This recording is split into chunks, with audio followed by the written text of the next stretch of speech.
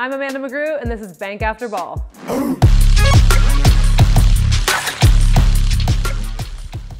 This is Bank After Ball. This show was created to talk about athletes' journeys on and off the field in the world of business, entrepreneurialism, and finance. Let's see what's going on today. Today we have Amanda McGrew talking about her athletic career, business endeavors after sports. Thanks so much for having me, Kevin. I'm super excited to be here.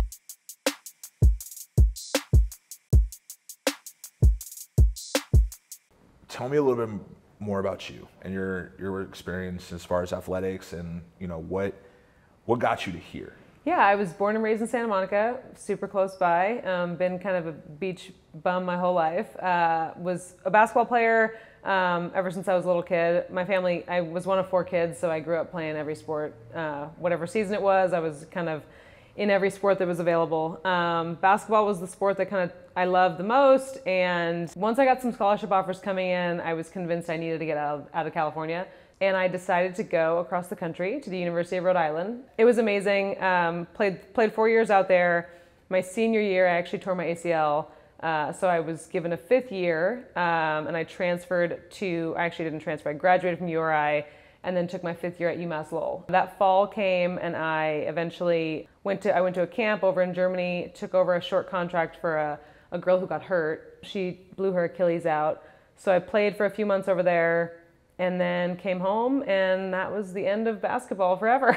That was it. Took a job as a PE teacher and a basketball coach, so I didn't get too far from it. But yeah, I'd been doing that ever since. So let's delve a little bit deeper into your injury that you had, before your 5th year. I mean, what did that teach you about business and how you live your life now and building your company? When I look back on it now, I definitely start to see all the elements of oh, that's when your mental health was suffering. That's when you were by yourself in your dorm room, and both the men's and women's basketball teams, which were kind of my closest personal group of friends, were all traveling. It was the middle of the season. I was by myself. I was going to rehab every morning at 6 a.m. And I mean, the good thing about that is that you had a team of people who was willing to, who had a vested interest in getting you healthy, right? I actually ended up tearing my ACL again when I was coaching, and at that point, you're no longer an athlete. There's no one interested in getting you healthy for any particular reason. So it kind of falls all on you. So the first time I did it, I feel like I had that support system that was in place to kind of help boost me up a little bit and show me that hey, this is really hard, but people do it every day. And it was in that moment of you're by yourself in your room night in and night out. And that's when I really realized oh, this is where you show what you're made of. So let's jump in a little bit more into the playoff dating app. So how did you come up with that? Man, I hate to say it, but my dating life sucked.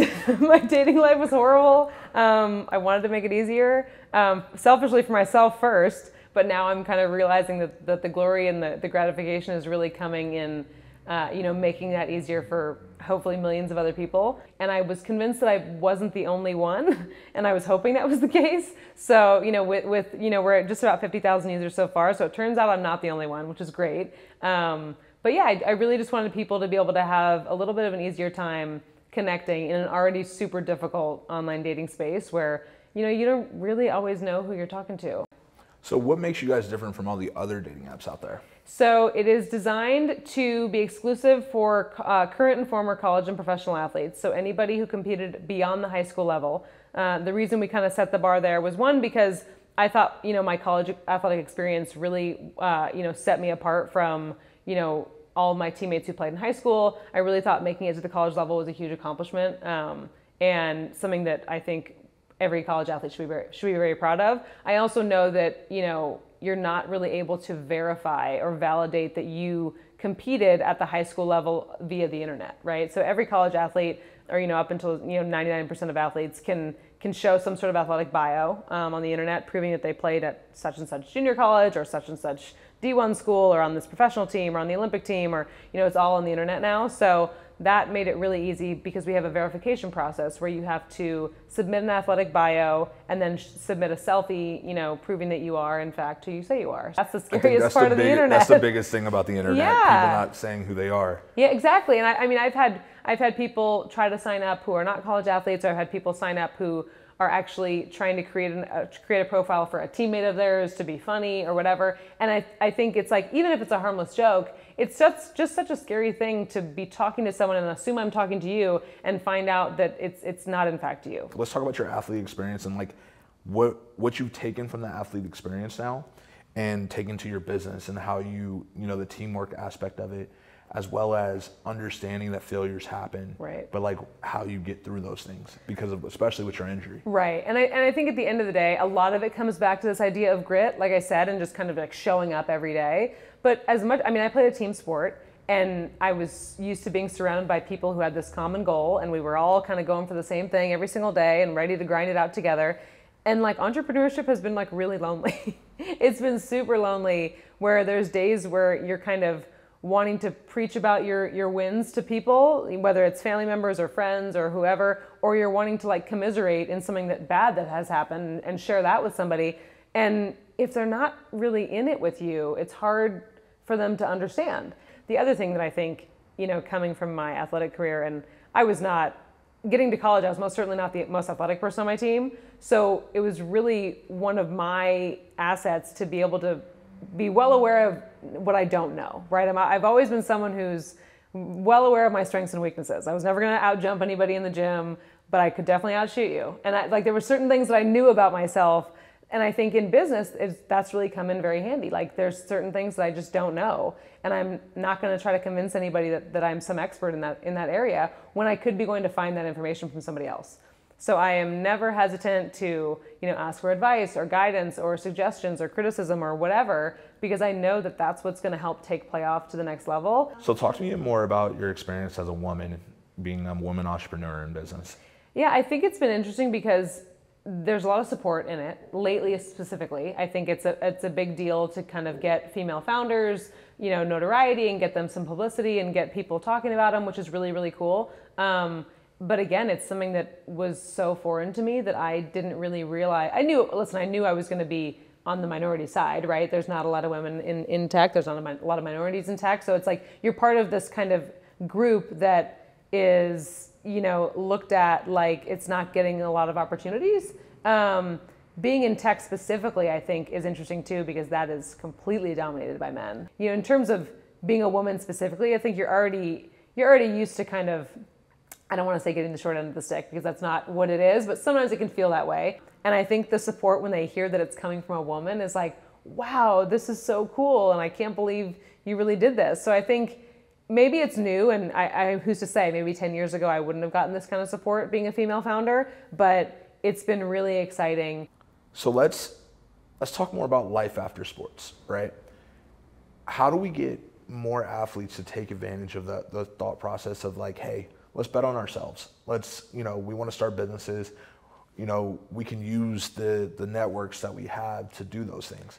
I mean, I think it's about people like you and I and other former athletes who are kind of doing things outside of sports, but still have the athlete community so close to our hearts and want to help them, to be able to go into those spaces and talk to them and help them. You know, I think, you know, a lot of people have talked about that with me in the mental health space. They're like, how can we get these athletes to know that these resources are available? What it really takes, I think, is like a good public speaker, somebody who can connect with these athletes, and the fact that their athletic career is where it is now, where it may be later, where it may not be later, what you kind of see it as, if you've been injured, if you've got, you know, bad grades or a tough family life or whatever, and really being able to get them to buy into what you're selling. And what you're selling is like a life of happiness, whether sports is involved or not, you know? Absolutely. And being able to show that, like, I know you think this is like the pinnacle of your being, and trust me, I thought the exact same thing. We all did. We all did. And I was like, this is it. This is as high as it gets. Like, this is the best I'm ever gonna feel, right?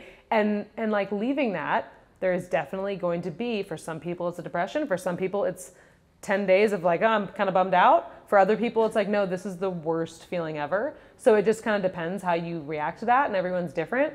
But like, there will be another pinnacle that you can reach. You just gotta kind of give yourself the credit and the ability to go find that, you know, and place value in the fact that there's much more beyond that, beyond those 10 or 15 years that you spent, you know, competing at a very high level. What is the biggest piece of advice you could offer the next generation coming out? I think as simple as it sounds is just send the DM or send the email. Send what you were thinking about sending to get the information you need. I think reaching out is something that feels very scary and intimidating to a lot of people. And it feels like maybe I shouldn't do that until I'm at a certain point, or until I've reached this amount of money, or I've saved enough, or I got the LLC, or I made the Instagram page. Just send it. Just ask for the information, ask for the informative phone call, ask for whatever you're wanting to know. In this next segment, we have bullish or bearish. Bullish implies it's going up, bearish implies it's going down. Let's see what they think. All right, let's do it. All right, first one, Tesla. I think bullish. Elon Musk just seems like he's got it completely together. He's by far and away above all of us. He's got it going on. Bitcoin. Hopefully bullish. I've got some money in it, so let's fingers crossed this thing really takes off. Professional athletes now taking their salaries in crypto. I gotta say bullish. I feel like it feels like the new way of the world. It's the new age. Aren't people are taking Bitcoin as payment now? I feel like that's kind of where it's going. Online dating for college athletes. I mean, man, if I don't go bullish, I'm crazy. I think it's sky's the limit there. I think it's really going to happen. Especially, I also want to introduce a platform where it's not just romantic, where it's platonic relationships, whether it's networking, friends, pickup partners or whatever. I think that's, just the connection of online athletes, whether it's online dating or just connecting, I think that's completely bullish. Thanks for watching Bank After Ball. I'll see you guys here next week.